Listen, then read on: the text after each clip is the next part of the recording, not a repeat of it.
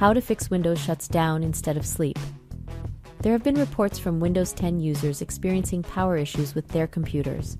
One particular issue is when the device is shutting down instead of entering into a sleep mode, especially after performing certain functions such as when power button is pressed, lids are closed for a laptop device, and/or sleep mode is selected at the start menu. Shutting down instead of sleep mode issue can be fixed, and we've got you covered.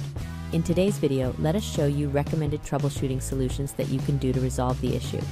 But before we begin, we would appreciate it if you hit the like and subscribe button for more troubleshooting videos. First solution, check power settings. It is important to check the current plan you are currently using is not the culprit for this issue to occur. There is a possibility that the power button was set to initiate a shutdown instead of sleep mode after pressing the power button. Moreover, there are also other laptops designed to automatically shut down when lid is closed. Therefore, check the power settings to verify for sure. To do this, press Windows key plus R on your keyboard to open Run dialog box. At Run dialog box, type MS Settings, Power Sleep, and press Enter.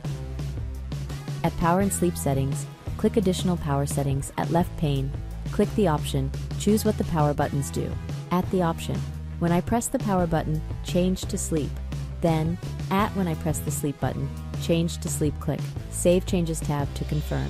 Check by closing the lid or pressing the power button if the issue still persists. Second solution, run Windows Power Troubleshooter. Windows Power Troubleshooter is a built-in tool that checks your system for problems and suggests repair solutions if problems are identified. To run Windows Power Troubleshooter, press Windows located at the lower left. Click Settings, an icon that looks like a gear. At Settings window, click Update and Security. Then, at left pane, click Troubleshoot. Click Additional Troubleshooters at right pane. Click Power option. Then click Run the Troubleshooter. Windows will now start your troubleshooting process. Wait for it to complete. After troubleshooting process is complete, click Close to exit. Check if issue still occurs. I hope this guide has been helpful. Please support us by clicking like, share, subscribe, and hit the notification bell for more troubleshooting videos.